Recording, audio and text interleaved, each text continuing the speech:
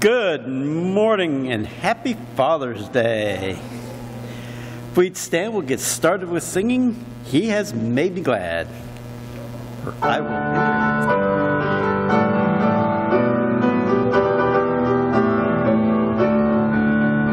I will enter His gates with thanksgiving in my heart. I will enter His courts with praise. I will say this is the day that the Lord hath made. I will rejoice, for He has made me glad. He has made me glad. He has made me glad. I will rejoice, for He has made me glad. He has made me glad. He has made me glad. I will rejoice, for He has made me glad. I will enter His gates with thanksgiving in my heart. I will enter His courts with praise. I will say this is the day that the Lord hath made. I will rejoice, for He has made me glad. He has made me glad. He has made me glad. I will rejoice, for He has made me glad. He has made me glad. He has made me glad. I will rejoice, for He has made me glad.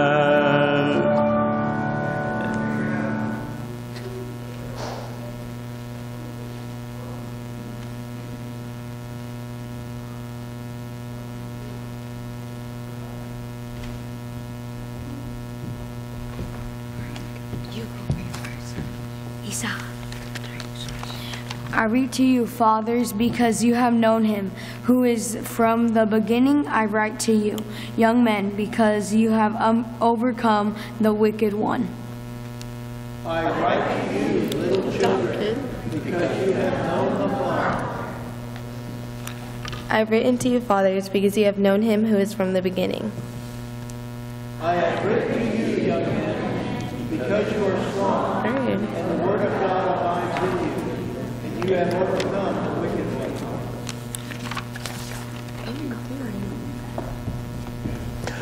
Let's pray together.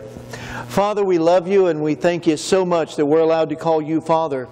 You who are perfect, perfect in love, perfect in righteousness, perfect in grace and mercy, perfect in all your ways, Lord. And though we have frail and failed representatives of you on earth, you are consistent.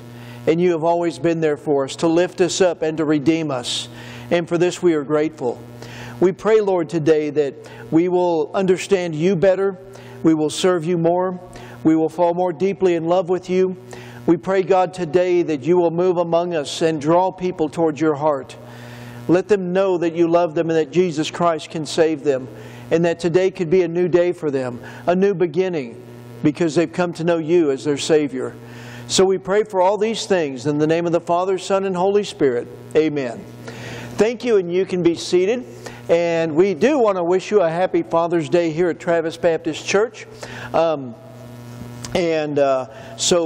Laura Lee, you and the kids have some presentations to make, so come on up here for that.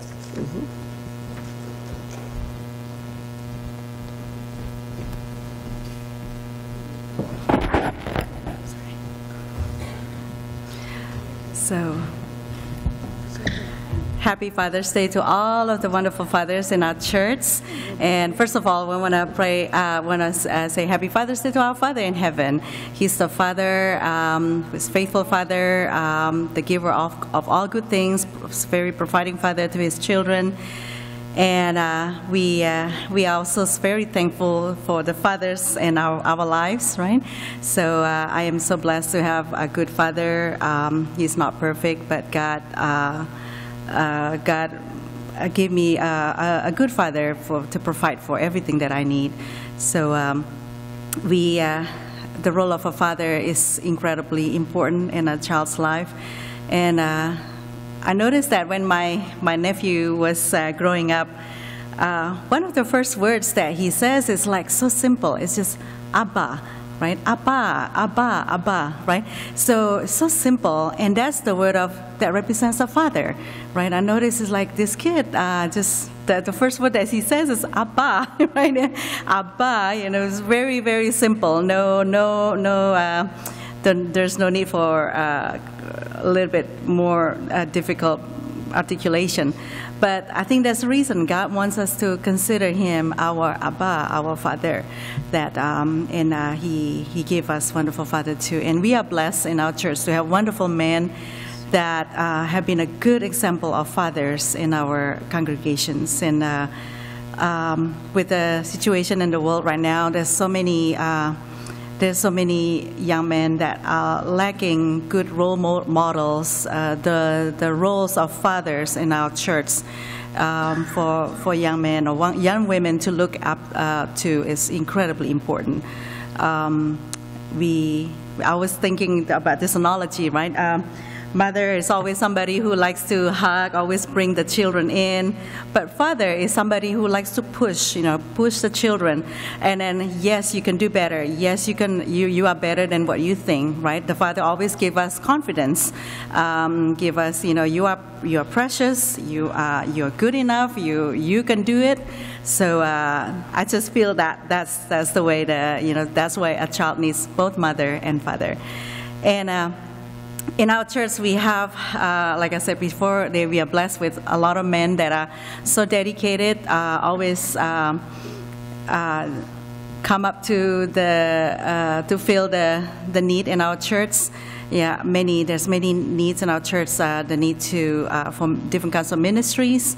The ministry for like even the building ministry, the building preservation ministry alone, it needs a lot of hard works and a lot of men, a lot of people that is dedicated to not only able but also willing to help maintain the church. So this is a very important, and then also the role of visitations, and then the deacons. So today we would like to honor one man in our church that has been so faithful. He is a good role model. He is a good father, grandfather, great-grandfather. And whenever our pastor needs help, our pastor himself said that I can always counting on this man and he also served our country as a Marine. And so we really want to appreciate Mr. Jesse Perez as being a wonderful role model in our church. So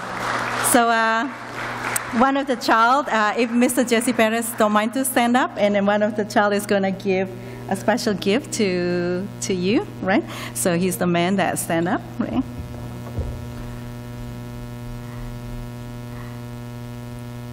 He is somebody who always there to, whenever we present the need for help, he's always there to like, yeah, this is me, I'm going to help. Yeah.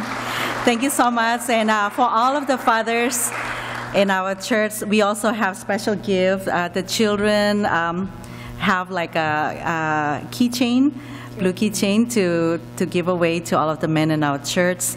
So if you have not gotten one, please let us know. We want to make sure every fathers in our church have the gift, a keychain from us. So from our church.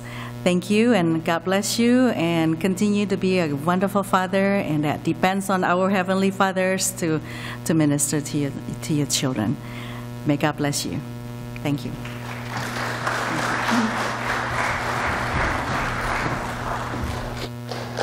Okay.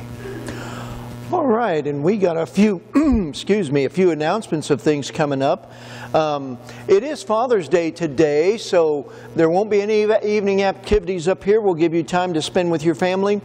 Then Wednesday night, we will be having our usual Bible study and prayer meeting on Wednesday at 6:30. This coming Saturday, the 22nd, we're going to have a work day here at the church.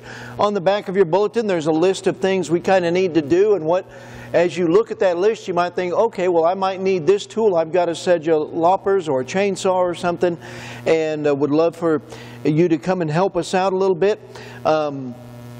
And there's even a couple of cleaning projects that can be done, so we would be grateful for your presence this Saturday. We're going to try and go from 8 till noon. May try and be done earlier than that because it's going to get hot. So please keep that in mind. Also, we're going to do a special potluck in honor of 4th of July. We're going to do it on July the 7th on a Sunday evening. July the 7th, our Celebrate America Fellowship and Potluck. So please keep that in mind and get that on your calendar. We have 140 kids registered for our shoe ministry. And so that means we got 40 or 50 more spots left. If you have not gotten your kids or grandkids or neighbors' kids or people you know, please get them. The QR code is on the back of your bulletin to get them registered. And we still have a few openings there for our volunteers. The sign-up sheets are out there on the little brown table. And so please let us know how you can help. Also, do you have an announcement? Okay. Huh? Quick announcement. Okay, come on then. Yep. Mm-hmm.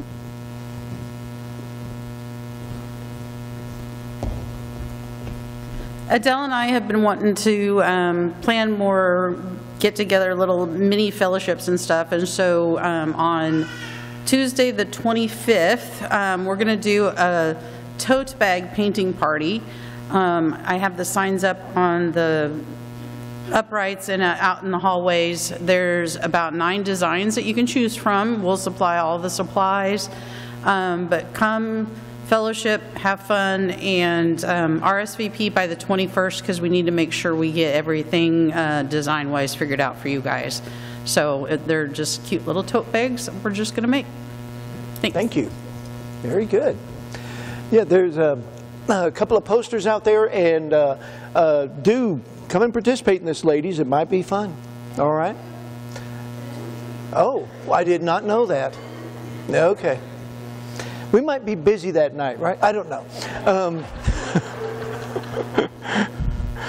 But anyway, in light of all that, we're trying to get some things going around here. So we do have if you're with us for the first time or the first time in a long time, Deidre's back with us again.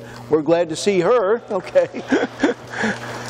And so please, we wouldn't mind you filling out one of these and dropping it in the offering plate when it comes by later. And if you need to update address, phone number, emails, any of those things, you can use that also. Prayer requests, all of that stuff. All right? And at this time, let's go around and welcome one another into the Lord's house.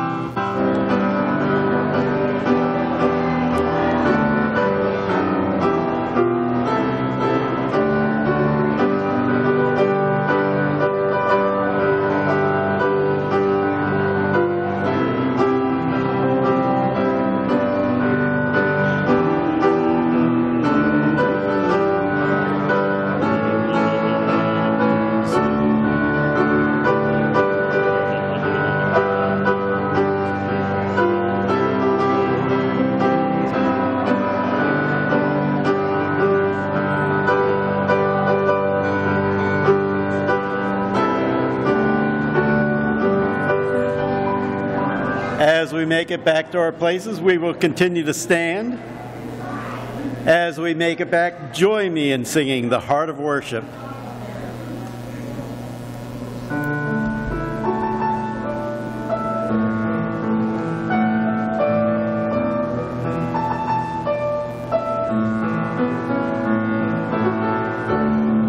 When the music fades, all is stripped away, and I simply come, longing just to bring something that's of worth that will bless your heart.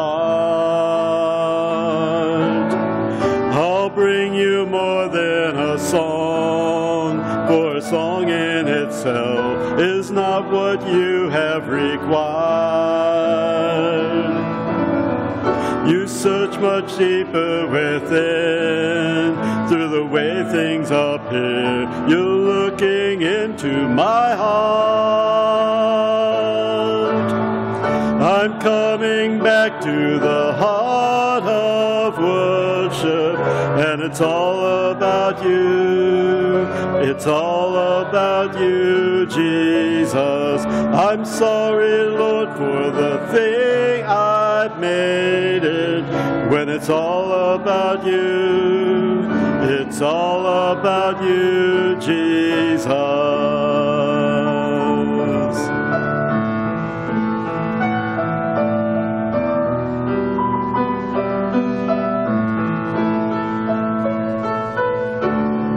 King of endless worth, no one could express how much you deserve.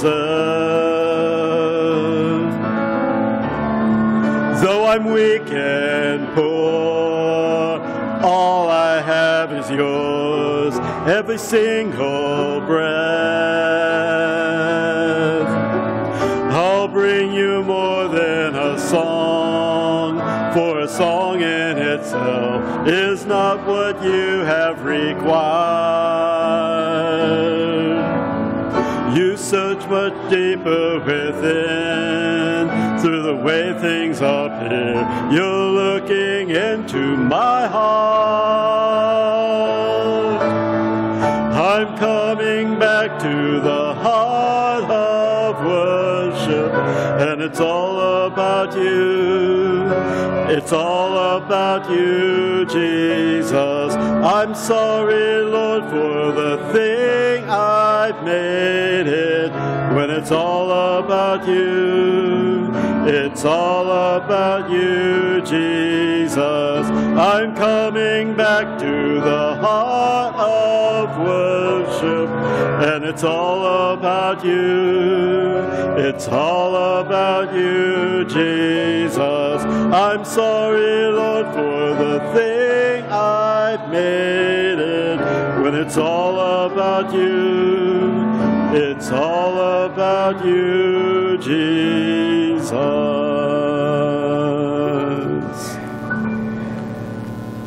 At this time, the children may be excused to head up to Children's Church. As they head out, the rest of us will sing, "He Keeps Me Singing."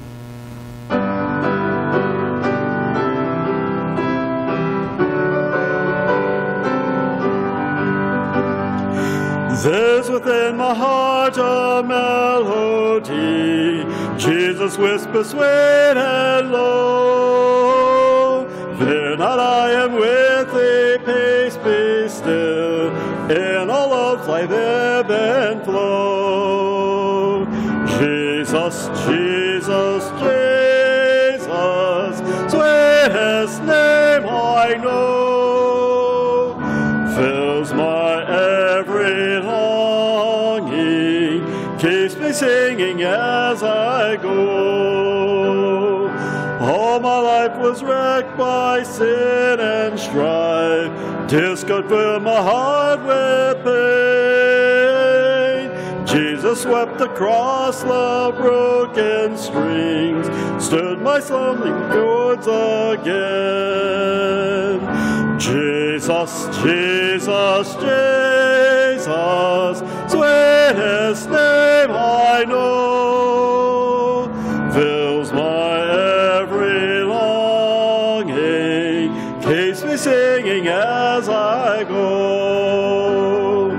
Soon he's coming back to welcome me, far beyond the starry sky. I shall wing my flight to worlds unknown. I shall reign with him on high. Jesus, Jesus, Jesus, sweetest name I know, fills my every longing, keeps me singing as I go. Please be seated.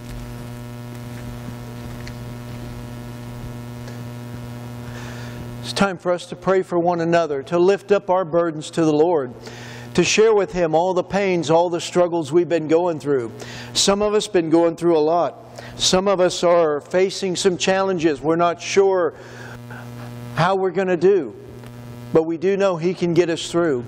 And so we turn to Him right now. If you want to come to this altar and pray, maybe that'll help a little bit. Feel like, yes, I'm approaching God's throne. I'm coming before Him with all my problems, my struggles, my wounds, and I got to pour them out to Him. We invite you to come. If you want someone to pray with you, we're up here. But this is a time we take to speak to Him honestly about all that concerns us, all our anxieties, all the things that are weighing us down. Come and pray. Let's bow our heads together.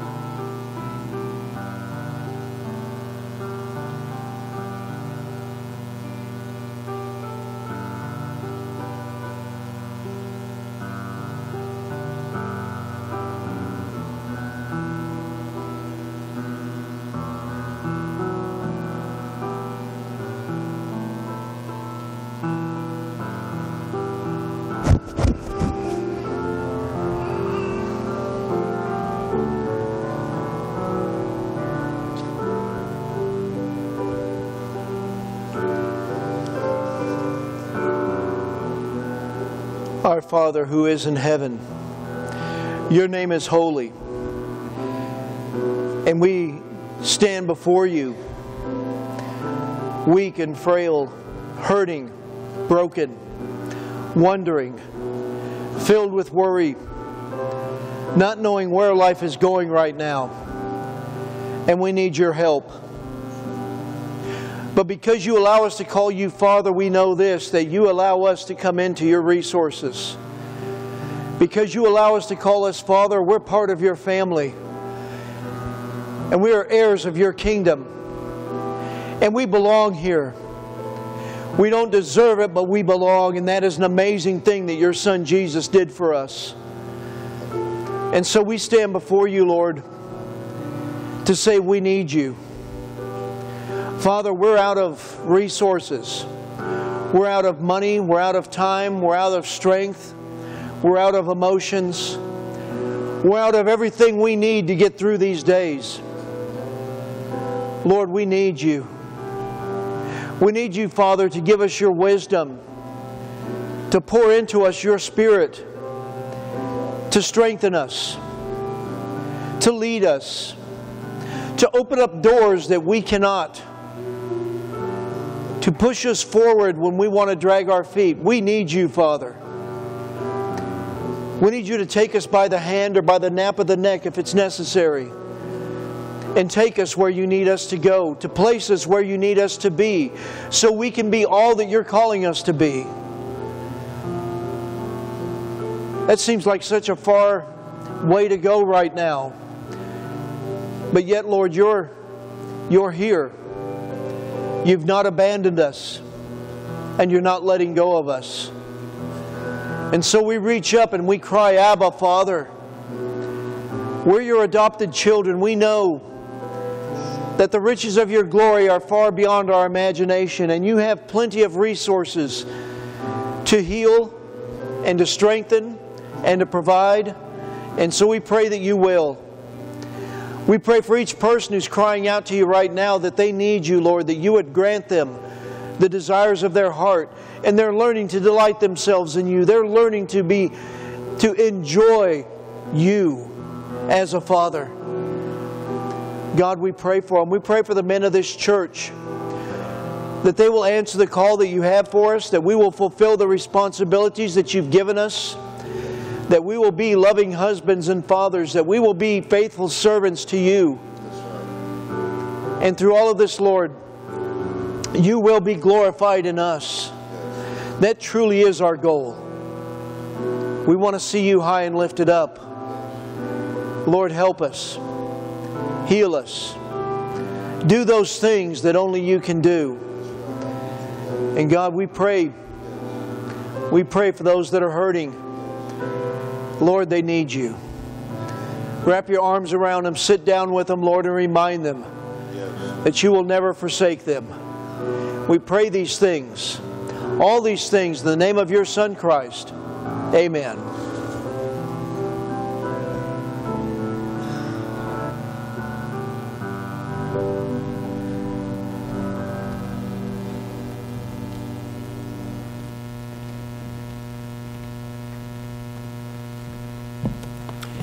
Join me in singing Share His Love.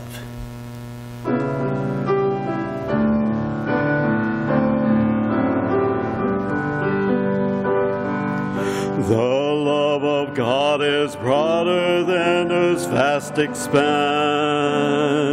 'Tis deeper and wider than the sea. Love reaches out to all to bring abundant life. For God so loved the world, His only Son He gave. Share His love by telling what the Lord has done for you. Share His love by sharing of your faith. And show that Jesus Christ is real to you every moment, every day.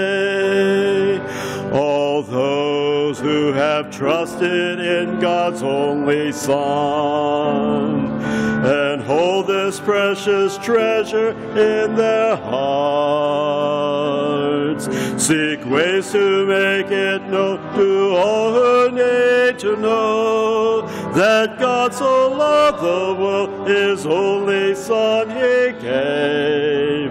Share His love by telling what the Lord has done for you. Share His love by sharing of your faith. And show the world that Jesus Christ is real to you every moment, every day. We show the love of God each day we live. Reveal Christ's presence in our lives, and how the Holy Spirit guides us day by day. For God so loved the world, His only Son He gave. Share His love by telling what the Lord has done for you. Share His love by sharing of your faith. And show the world that Jesus Christ is real to you every moment, every day. At this time, let us stand for the offering as we sing, "Stand Up and Bless the Lord." Stand up and bless the Lord, ye people of his choice. Stand up and bless the Lord your God with heart and soul and voice. Who high above all praise, above all blessings high, who would not bear his holy name and laud and magnify? Oh, for the living flame from his own altar brought, to touch our lips, our minds inspire, and wing to have nor thought. God is our strength and song, and his salvation ours. Then be his love when Christ proclaimed with all our ransom powers.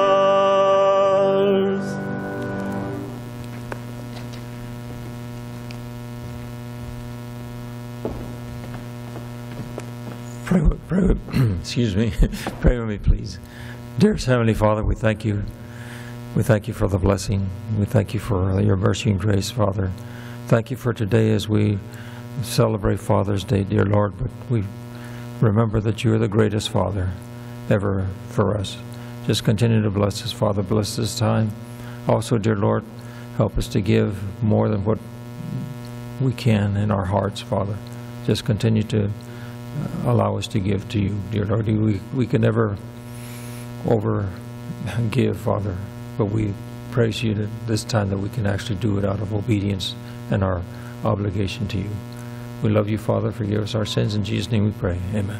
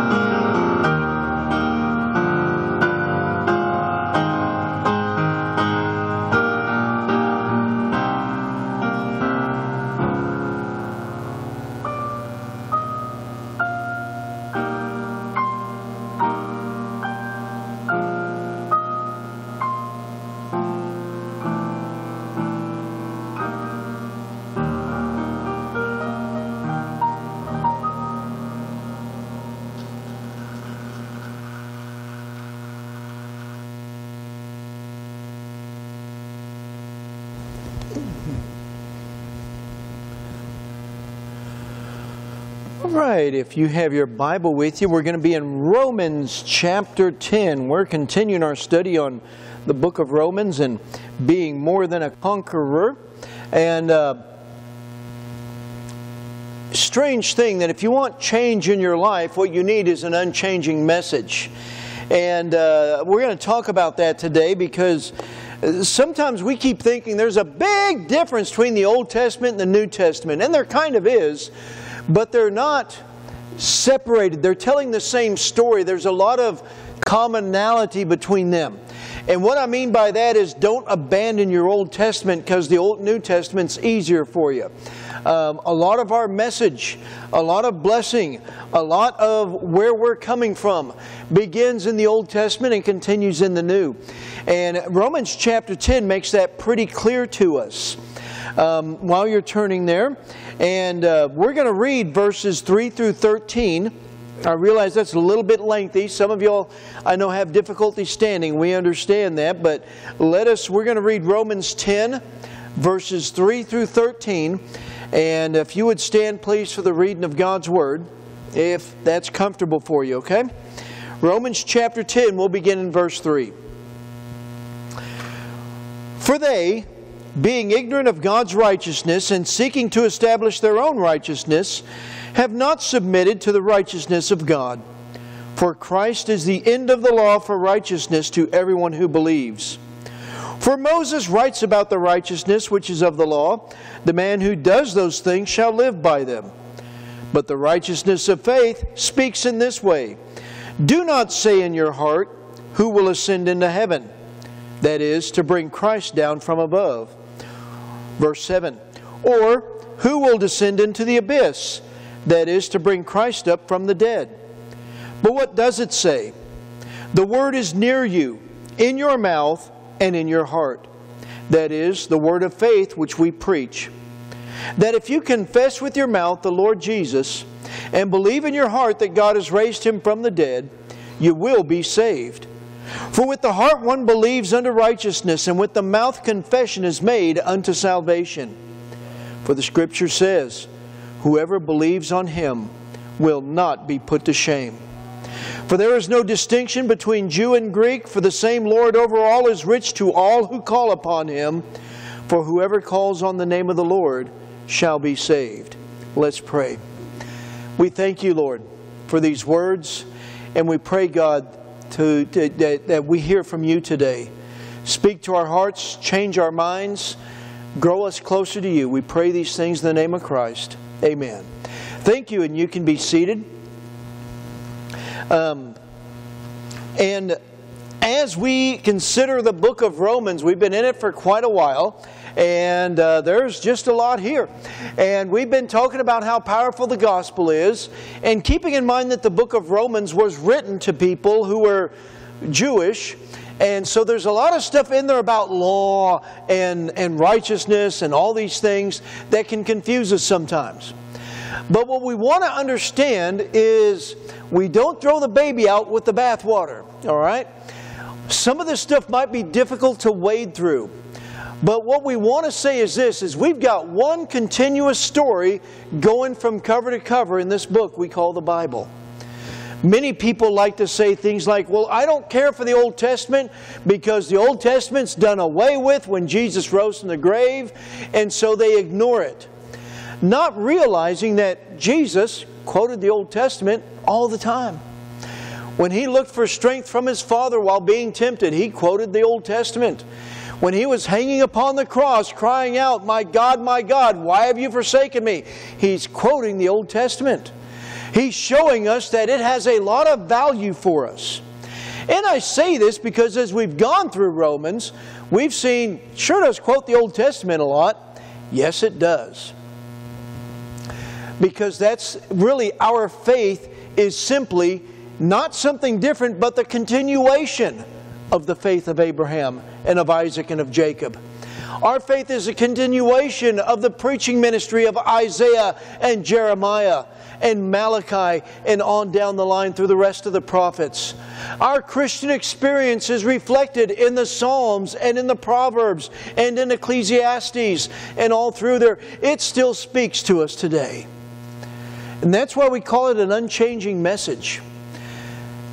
It's not like God said, well, in the Old Testament, you got to keep all the rules to be one of my people. Okay, now in the New Testament, you just got to believe in Christ. No, as we saw even back in Romans chapter 4 when we were studying there, the faith of Abraham, he's the father of all who believe.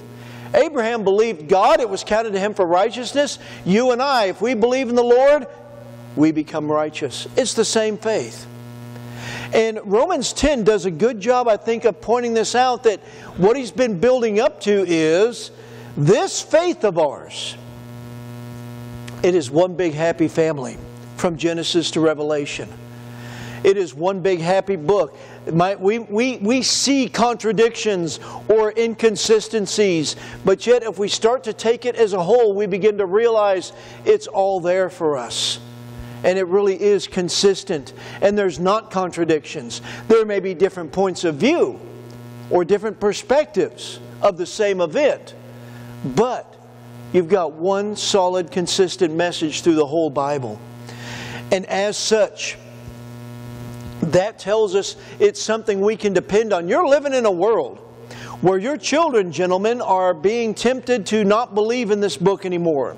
Where it's being called fairy tales, where it's being called just another piece of ancient literature that has no relevance. It's being attacked, it's being degraded. Even some of those who claim to love it openly disobey it. Too many of us are God's people, and we say we believe in the Bible, but we don't live the Bible. But God comes to us and says, look, this book has power. This book gives you hope. This book can change you. The message it brings can give you a new life if you'll believe it. Because it reveals to us God and His will. So we're going to say this as we start out this morning. First off, whenever you do read your Bible, when you read the Old Testament, read it in the light of Christ, Jesus. What do I mean by that? It's okay to sit there and realize, all right, we know about Jesus, but David really didn't in the Old Testament. Moses really didn't. But when we read their words, we put Jesus in there. Is that legitimate? Yes, it is. It's good to realize that as you read your Old Testament, what does this mean in the light that Jesus Christ came and died for our sins and rose from the grave and now reigns with the Father? In other words, Jesus, after He rose from the dead, was walking on the road to Emmaus with a couple of disciples, and beginning at Moses and all the prophets, He expounded to them in all the Scriptures the things concerning themselves. That's Luke chapter 24, verse 27. And with those words, can you imagine? Here's Jesus starting from Genesis, basically, which is one of the books of Moses. And all through His Old Testament, this stuff was pointing you towards me. The Passover lamb, the scapegoat, Joseph being persecuted by his brothers, the prophets as they spoke of me as the suffering servant, that it was me who was led to the slaughter without a word. It's me, that it's by my stripes you will be healed, as Isaiah prophesied. And in walking through the Old Testament, He's showing them it all pointed to me. So, and this gives you and I the permission, as we read the Old Testament, say, wait a minute, what does this say in light of Christ now? When we read through Leviticus and we see all those detailed sacrifices, do you realize that's all because our sin requires so much attention? But the glorious thing was that one day, one time, one Passover lamb, one sacrificial lamb, one perfectly pure, spotless lamb named Jesus Christ died for us. All of that was to point us and to prepare us and to open our eyes so that when Jesus came, He wasn't just saying something completely new. He was using word pictures and illustrations that they were familiar with so that they could understand what God was talking about. In the book of Romans, a chapter or two later, chapter 15, it says this. If I can click there we go.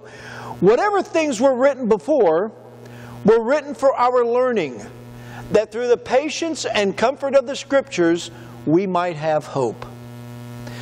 These words laid out to us that we would learn. That we would learn from David and Moses. That we would learn from Rebecca and from Deborah and from Esther and from Ruth. That we would learn, and through the comfort of the Scriptures, that we would realize, hey, every one of those folks, though they did not ultimately receive God's promise of the Messiah, they kept pushing forward. They kept pursuing it. They're the example for us. Now we're saying all that to say this. Here in chapter 10 of the book of Romans, he's going to refer a lot to the Old Testament to say, and this is the message we were trying to get across to you all those centuries. Verse 3, we were ignorant of God's righteousness, and we sought to establish our own righteousness. What is he talking about? When we go back to the Old Testament and we look at what was going on there, and all through your Bible, we find out that our faith has never changed. It is still a faith that needs to be put in the Messiah, Jesus Christ. It's still a faith that needs to be put in a God who loves us. It's still a faith that trusts the Holy Spirit who dwells within us. For instance, how has our faith never changed? First off, our problem is the same. Looking at verse 3 and 4. All right? They were ignorant of God's righteousness, seeking to establish their own righteousness. What is you and I's biggest problem? We think we're fine. We think we can be perfect. We think we're good enough. I'm not as bad as that guy over there. I may not be perfect, but I'm not as bad as that guy over there. And what's happening is that we're trying to establish our own righteousness. That God, if He's loving, if He's a good Father, every father knows he's got imperfect children. Every father knows, and his kids are not the best, but he's got to love them anyway. And the Father looks down on us, and He's supposed to love us anyway. But look what it says in verse 3. In seeking to establish their own righteousness, that we're good enough, they have not submitted to the righteousness of God.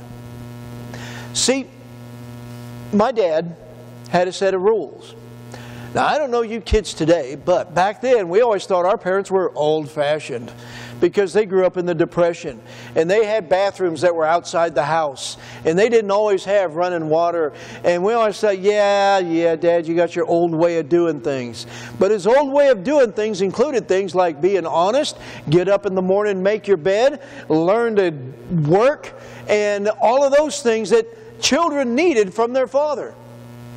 A work ethic, the impetus to push forward, a standard to strive to, an example to follow. Fathers give us that. But a lot of us look at God and think of, because you know how it is when we're teenagers. Our parents become the most ignorant people we've ever met in our life. Everything they say, everything they do is just embarrassing to us and makes no sense to us. And we sit there and we're trying to spread our wings and say, look, I'm 15, I know everything. I am going to live my life whether you like it or not. And I'm going to live it this way.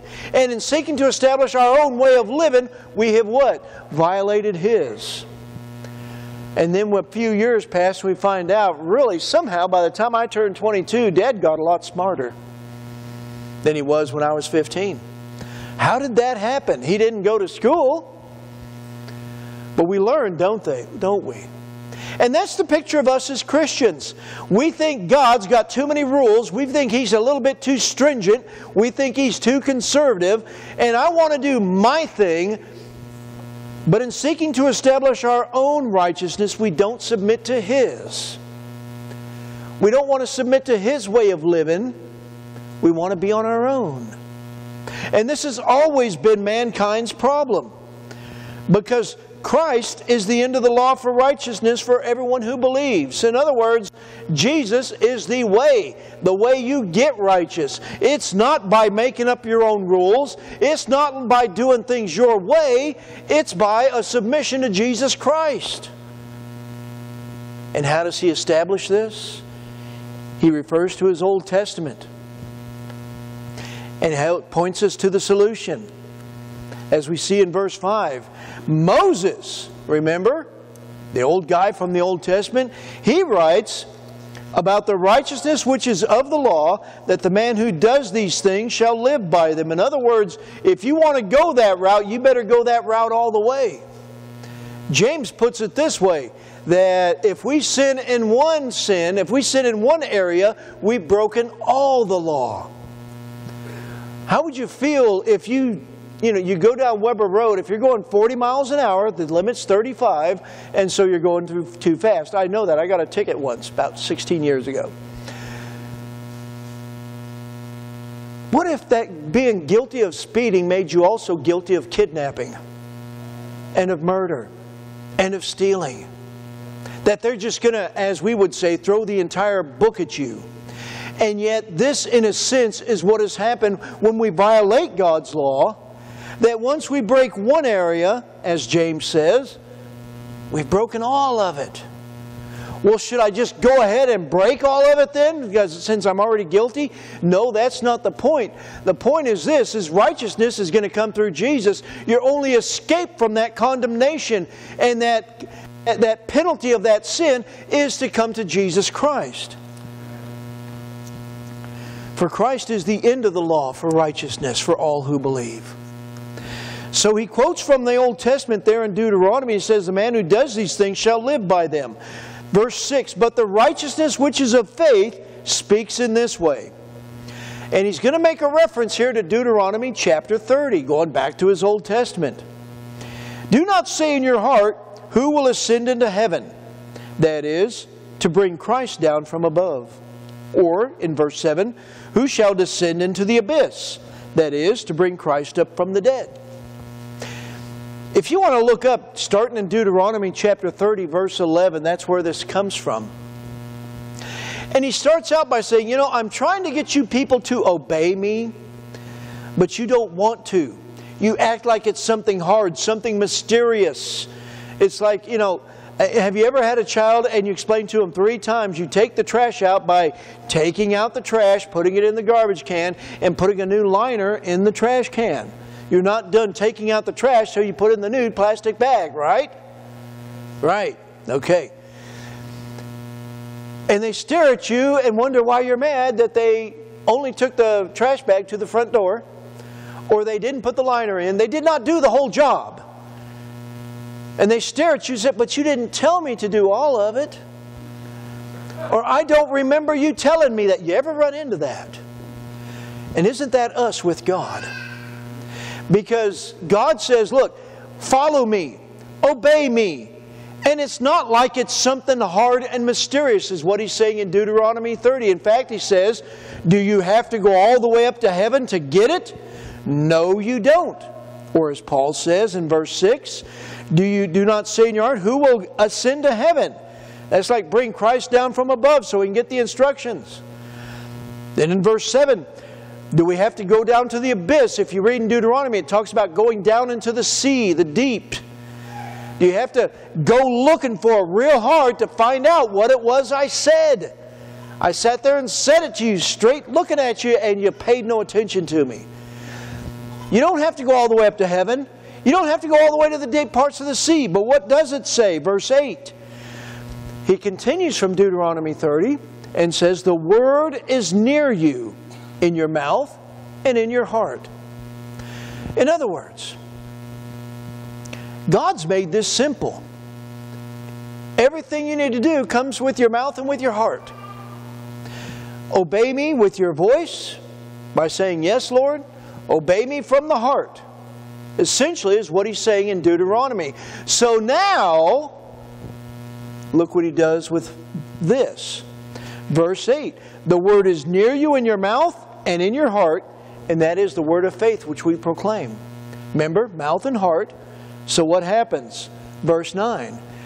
That if you believe, or that if you confess with your mouth the Lord Jesus, and believe in your heart that God has raised Him from the dead, you will be saved. It's not something hard. What is it? With your mouth, you confess the Lord Jesus. I need you as my Lord Jesus. I want you as my Lord Jesus. I need you, Jesus. And with the heart you believe that God raised Him from the dead. And what happens? You shall be saved. This is what He's saying in Deuteronomy, and this is what He's saying in Romans. That yes, both your mouth and your heart, that you confess with your mouth the Lord Jesus, believe in your heart, you shall be saved. That was the message of the Old Testament. That's the message we've got for you now. And this message has not changed in all of those centuries. Our solution, then, is to believe in the Lord Jesus Christ. Very simple. Well, Pastor, most of us in here already believe. But what we want you to understand is that this faith runs through the whole Bible, and even as we begin to see here, our mission is going to be in it also. Our mission as a church, the reason we gather here, that hasn't changed either. He tells us in verses 10 and 11, with the heart we believe into righteousness, and the mouth confession is made to salvation. Then he refers to the Old Testament again in verse 11, whoever believes on Him shall not be put to shame. That we who trust in Christ, we're not going to be embarrassed. We're not going to be afraid at the day of judgment. We're not going to be ashamed of this faith. As we live in a world that turns farther and farther away from God, we need to thank Him that He has held us close to Him through all of these times and trials. In verse 12, he says there's no difference between Jew and Greek. And in verse 13, whoever calls on the name of the Lord shall be saved. That's you and that's me. So our mission then is what? Verse 14. How then shall they call on Him in whom they have not believed? And how shall they believe in Him whom they have not heard, of whom they have not heard? And how shall they hear without a preacher?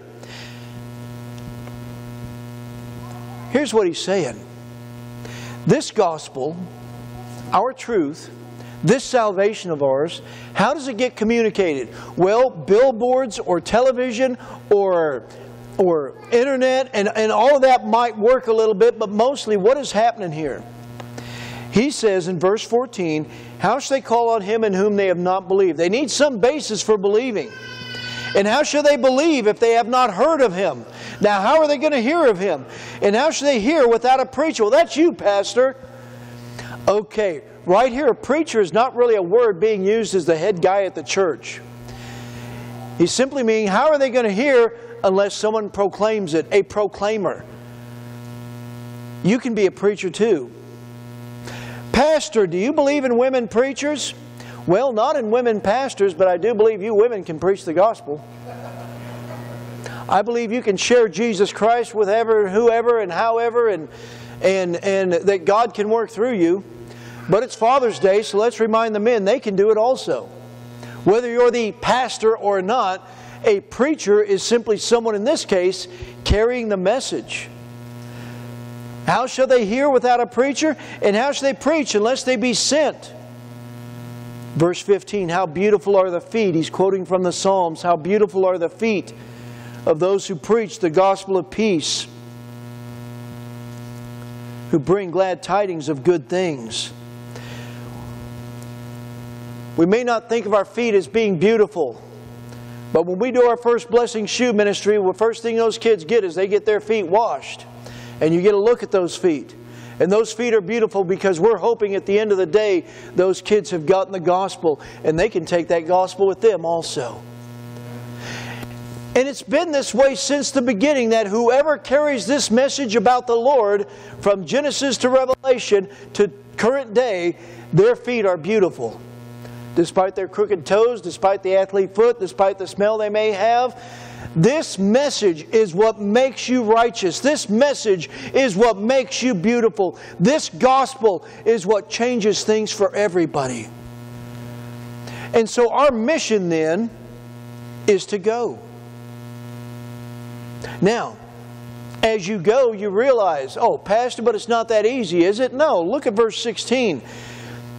But I say, have they not heard? Yes, indeed. Verse 16. They have not all obeyed the gospel. Right? Isaiah said, who has believed our report? We as a church have this message that Jesus Christ died for our sins, rose from the grave, and that message gives us life. And if we confess with our mouth, yes, Jesus is my Lord, and believe in our heart God raised Him from the dead, we are saved. And anyone else we share that message with who believes it and confesses it, they are saved also. That is glorious. But then verse 16 says, you know, they've not all believed our report. And part of our mission is that, you know what, we go and sometimes they receive it and sometimes they don't. It does not take away from the validity. It does not take away from the power. It does not take away from the wonder that is salvation in Jesus Christ, that they choose to reject it. That's why Jesus said, brush the dust off your feet and keep on going. Nobody bats 1,000, not even Him. Goodness, He proclaimed love and forgiveness to everybody, and what did they do? They nailed Him to a cross. It's not always the most popular message, probably because we have to admit that we are failures and sinners. We come down into verse 17. So then faith comes by hearing, and hearing comes by what? The Word of God. That this Word from Genesis through Revelation has the power to change people's lives. We do not give up on the Bible. We may hear it's old-fashioned. We may hear from people that it's no longer relevant. This Word still has the power to change people's lives. And that Word coming from you to somebody at work, somebody on your street, somebody on your ball team, somebody that you're close to, that Word that you share has the power to change them. Faith comes by hearing, hearing by the Word of God. Verse 18, have they not heard? Yes, indeed. Their sound has gone out to all the earth, and their words to the ends of the world. Another psalm being quoted here, another part of the Old Testament to remind us that every dime we give, everything we do as a church, helps proclaim this gospel around the globe. Whether it's Vacation Bible School like we did last week and us sharing with the children, or whether it's the change we're sending out to the Hunger Fund that will get the gospel around the world to other children. Whether our tithes for missions and all the others, they all carry this gospel and it goes everywhere. Your impact goes far beyond 5802 Weber Road. It goes farther beyond this block and this neighborhood and even your house. Because if we carry this gospel and we are faithful in the things of God, it shoots out from us, as He says, to all the earth. See, the Great Commission was going on long before Matthew chapter 28. It was Israel's mission was to be a light to the world. They didn't like that. They liked being their own light and considered themselves too special to share. Some churches are like that. Some Christians are like that. I love the gospel. It saved my soul. But goodness, if I start proclaiming it, what if people I don't like come to know Christ? What if people that are not in my circle, people who are not like me? But this gospel is to go out to every creature. Verse 19, but I say, did Israel not know? First, Moses says, I will provoke you to jealousy by those who are not a nation. I will move you to anger. And Isaiah is very bold in verse 20 and says, I was found by those who did not seek me. I was made manifest to those who did not ask for me. What is happening? That even those people you don't like. And the Jews had a lot of people they didn't like, which included everybody who wasn't Jewish for a lot of them. But the idea was this, you know what? There were Samaritan women. There were people like the demon-possessed. There were people like the lepers. There were people that were outcast and rejected. But when they heard the message of Christ, they fell down. And God says, now it's found for a people. I was found by those who did not seek me. I was made manifest to those who did not ask for me. People who didn't think they'd have any chance of coming to know the Lord, of being in heaven, of having a better life. They all found out this gospel was for them too. But to those who think this gospel is just for us, this gospel is just for us who are the right kind of people and the right color of people. Verse 21, all day long I have stretched out my hand, God says, to a disobedient people, and contrary. I have been trying to get your attention, church. I've been trying to get your attention, Israel. Using His Old Testament, He's showing this is what it's like these days with church, isn't it? We've got some people that get gloriously saved because they've heard the gospel of Jesus Christ. We've got some people that think they're too good to be saved. We've got some people that never get to hear because nobody wants to tell them. Church, He gave us a mission. That we don't care if they're Jewish or white or black or brown or blue or green or whether whatever else they are or may not be, people need the Lord. Go and preach to all creatures. Because this message that's been since the beginning, it wasn't way up in heaven where you couldn't find it. It isn't down in the deeps of the sea where you'll never get to it. No, it's right here. Confess with your mouth, believe in your heart. And others can too. How can they do it? If they hear. If they hear from you. And they hear from me. We do the ministries we do. For instance, the shoe ministry coming up in August, First Blessing. We wash their feet. We give them a pair of socks. We measure their feet. We help them shop for a pair of shoes that they don't have to pay for. And we do all of that so we can have the chance to tell them, we think you're important, we think you are loved, and we want to tell you that Christ loves you. They're given Bibles, they're given Bible storybooks. This year we're even going to give the parents a harmony of the gospel so the parents get to walk home with something. And we do all of this so they can hear from the Word of God that Jesus Christ died for their sins. It's good to give them a pair of shoes, but we really want to give them Jesus. Because that's our mission. And that's why we exist. And that's what makes our feet beautiful and what multiplies the things we do and the impact we have is because we are faithful in these areas. How should they hear? Well, that's why we send missionaries. Well, you know what, God, what if He made each one of us a missionary and said right here in Corpus Christi, where you work, where you serve, the kids you've got that come to you, the neighbors you're with, what if they're the ones who need you to share that message? To be in prayer for them. To lift them up that there might be an opportunity to share this message. This message was given to Moses. It was given to Abraham. It's given to Joshua and David and Isaiah and Jeremiah and Solomon and on down the line, and it's given to us. It's given to us because whosoever believes in the name of the Lord shall be saved. And that is the heart of God, that all of us should not perish but come to eternal life. And so that's why we do the things we do at church. And why we need to keep that focus. That this is a place that we want to be a place that welcomes new people. People who are like us and not like us. People who are struggling. People who, in a sense, are exactly like us because they need Him also. So pray. Pray for our follow-up this summer. Pray for opportunities to meet these new families. Pray that God would work through us, through the people you meet, the waitress at your table, the others who are coming your way in life. Pray that God gives you opportunity. Pray that God uses you. Pray that God opens up doors. And I love something I read recently. Just pray our church becomes so full of the Holy Spirit, people can't help but come here. Let's pray for that.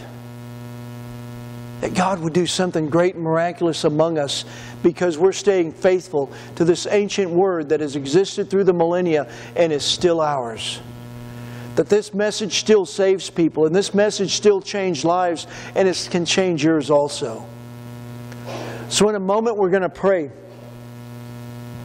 And when we pray, maybe you want to call upon the name of the Lord, or maybe you want to pray and ask, Lord, I need help. I need you to bring someone my way. Let me be your vessel through whom you flow.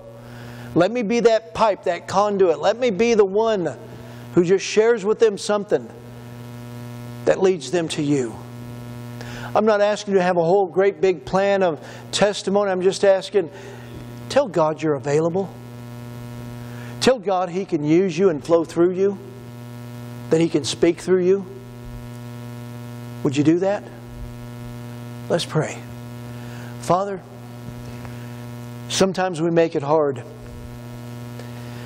We think there's a lot of hoops to jump through. We think we're not strong enough, good enough, trained enough.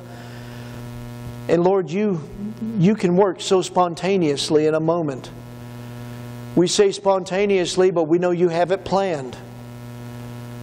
And we know you're powerful enough to work through us in any way you so choose. And so, Lord, we're praying that you'll do something through each and every one of us this week.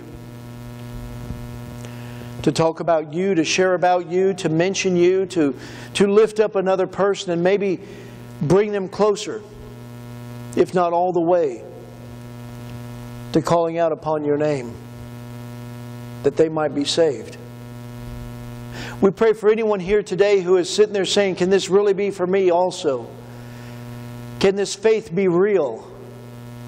Let them know right now, Lord, it is. And it really is like that if they would confess with their mouth right now and say to you, Jesus, I need you. You're the only one who can be my Savior. And believe in their heart that God raised you from the dead. Right here, right now. They shall be saved. They shall pass from death to life, from condemnation to heaven. Just like that. What an amazing gospel you've given us. And so we ask you, Lord, to speak through us, to share through us, that we might be your light. We pray all these things in the name of the Father, Son, and Holy Spirit. Amen. So we're going to sing a song, and maybe you want to take a step, or maybe you just want to come and pray about something. Maybe you're ready to follow Christ. We're all going to stand and we're going to sing, and while we're singing, you're invited to come and let me pray with you about that, all right?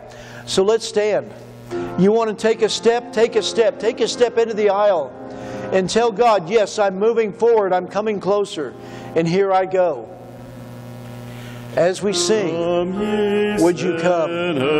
Poor and needy, weak and wounded, sick and sore, Jesus ready stands to save you, full of pity, love, and power. Will you rise? Will you rise and go to Jesus? Would you take the step towards Him today? Would you pray for Him to work through you?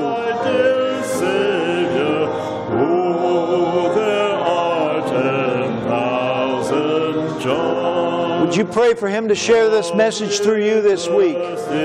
Come and welcome God's free bounty glorified, true belief and true repentance, oh, every grace that brings you nigh. I will rise and go to Jesus. He will embrace me in His arms, in the arms of my dear Savior.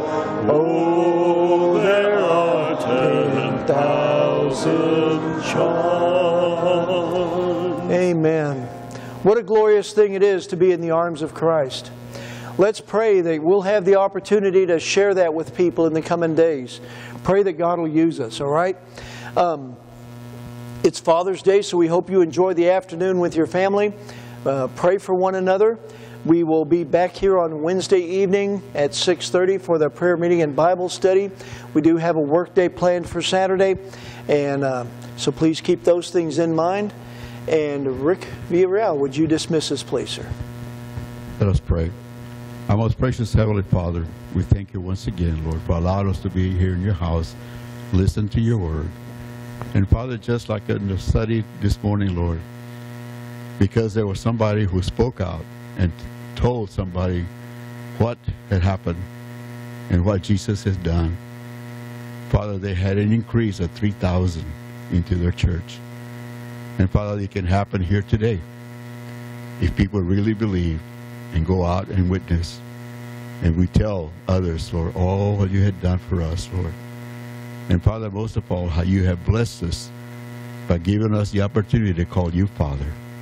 And then you gave us earthly fathers to guide and direct us, Lord.